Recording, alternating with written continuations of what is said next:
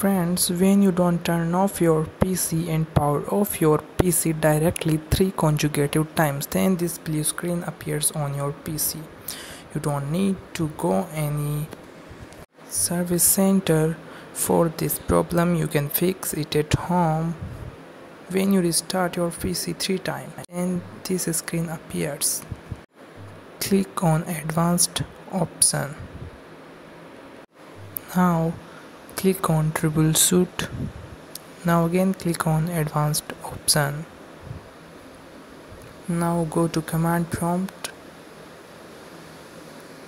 Each step is important, don't skip any steps.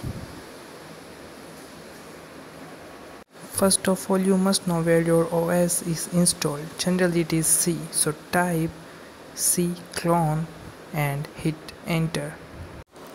Now type dir and hit enter.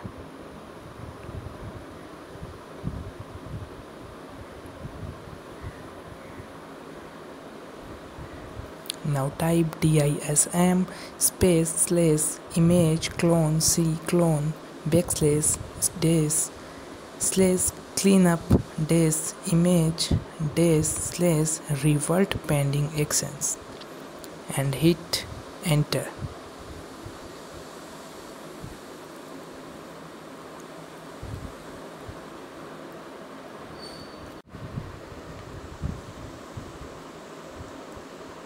Now type exit and exit safely.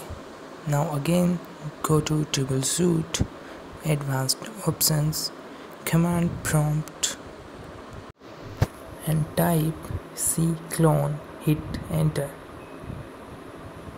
Now type dir, hit enter. Now type chk dsk -f -r and hit enter. Type y and hit enter. This process will take time. Stage 4 can take time up to 10 minutes. Now after all this, type sfc -scan now, hit enter.